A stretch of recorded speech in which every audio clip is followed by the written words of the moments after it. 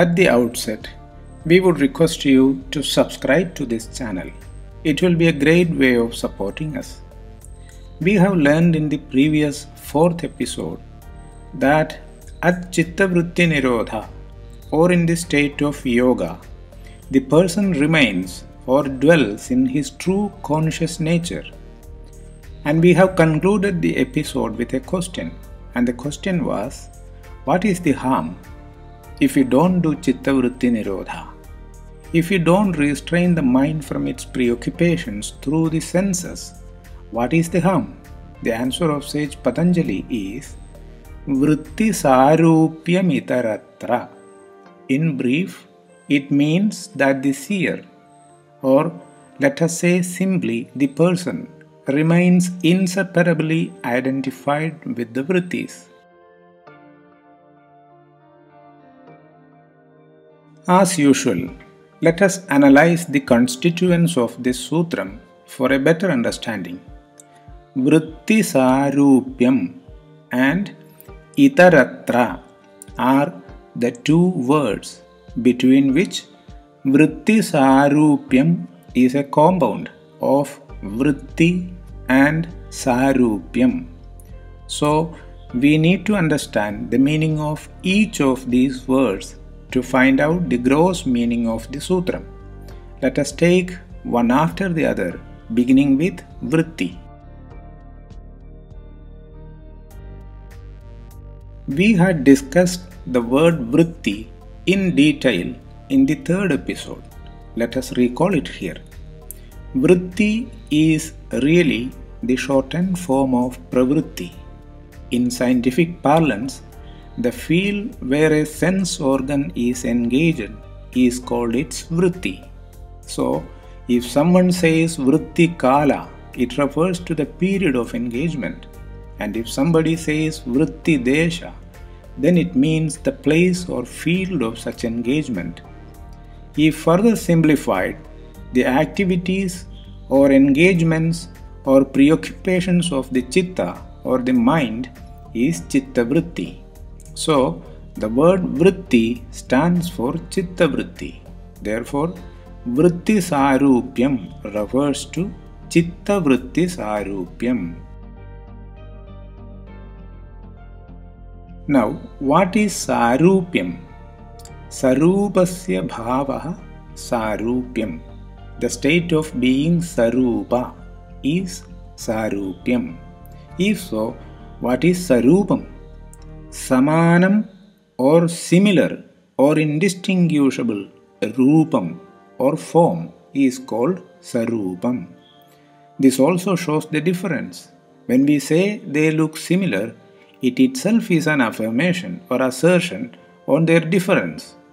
Now we know what is vritti and what is sarupyam. Then what would be the collective meaning of vritti sarupyam?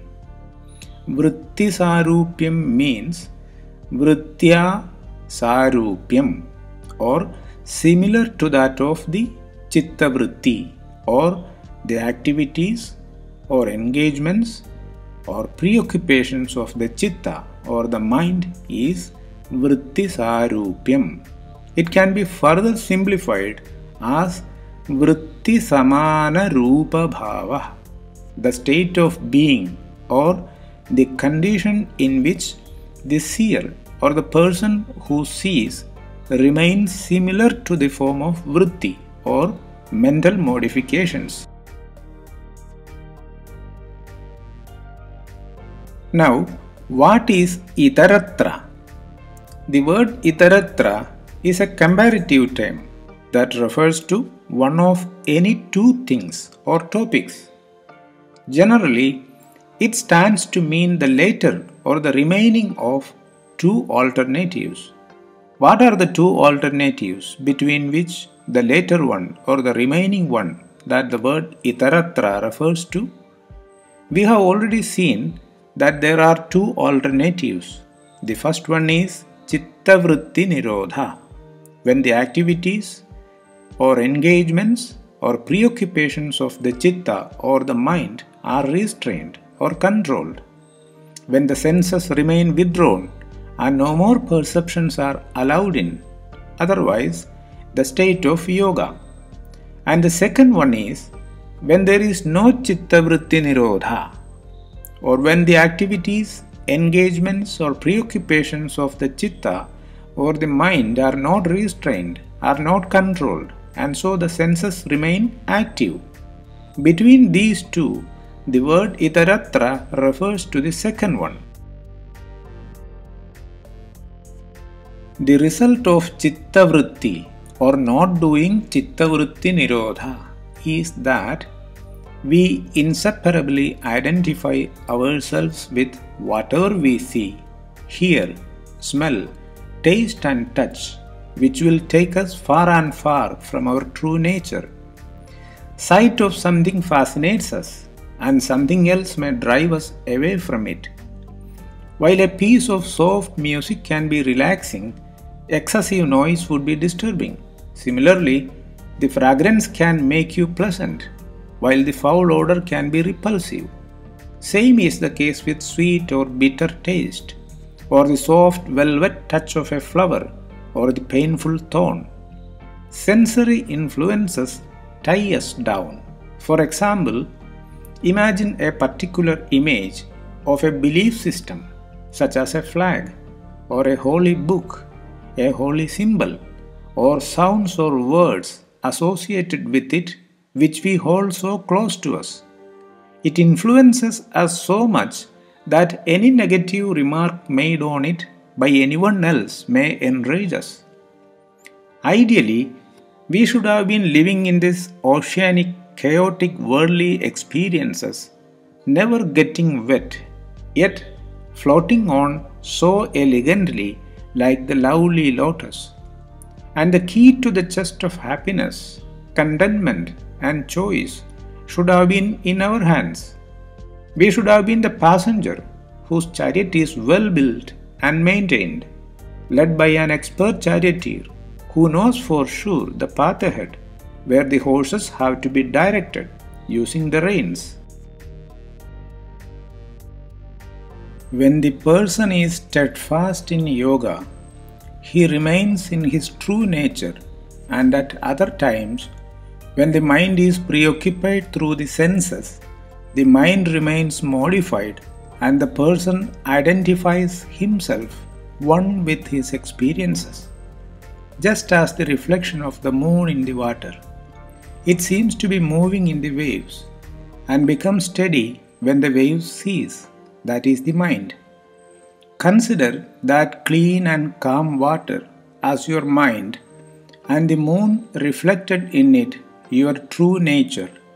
The ripples created in it are the outcome of the vritti, as a result of which we don't get the clear image of the moon or our true nature.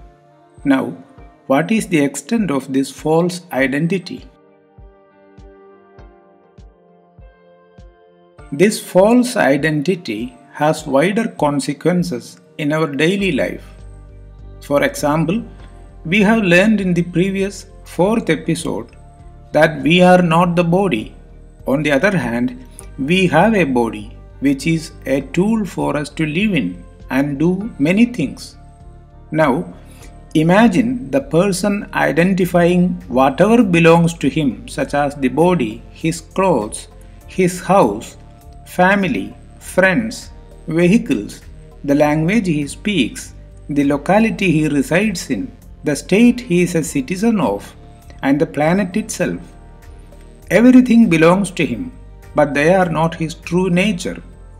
Yet, we identify ourselves with them too much that any associated factor can affect us so much. As a result, we are affected by the changes on the body, our favorite dress and our house. A minor scratch on our vehicle will be painful. We race with others and get enraged. A reference to our family, friends, the language, the religion, the state and everything else that we are attached to are capable of creating ripples in our mind, as a result of which we plunge deep into the chaos of this world, oblivious of our true nature. These are the results of identifying ourselves with Chitta Vritti, and that is the essence of the Sutram Vritti Sarupyam Itaratra. Now there is a question. If Chitta Vritti is the cause that is obscuring our true nature, which indeed has to be controlled, what is the nature of this Chitta Vritti? Can we count them? Can we classify them so that we can be aware of them in our day-to-day interactions? As a result, we would be in a better position to restrain them. Sage Pātañjali answers, Vrittayah Pañchatayah Klishta Klishta.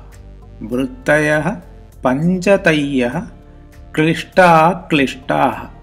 The preoccupation of the mind through the senses are fivefold. A few of them are klishta, painful or distracting or disturbing or counterproductive, and the others are aklishta, not painful or distracting. In short, the first kind of the vritti causes our true nature to remain obscured, that is capable of entangling us further and further in attachment and identity with the paraphernalia, all the miscellaneous tools that whatever we are actually not. And the second kind of vritti are not so painful or distracting or disturbing or counterproductive. Yet we must take note that they are also chitta vritti that need to be restrained. That is the reason why the sage Patanjali did not call them pleasing. Instead, he said not so painful. What are these fivefold chitta vrittis that need to be restrained? And sage Patanjali says, Pramana Viparyaya Vikalpa Nidra Smrutaya. Let us learn this in the next episode. Please stay tuned by subscribing to this channel. Your subscriptions will be a great help and encouragement. Also, please share it among your friends.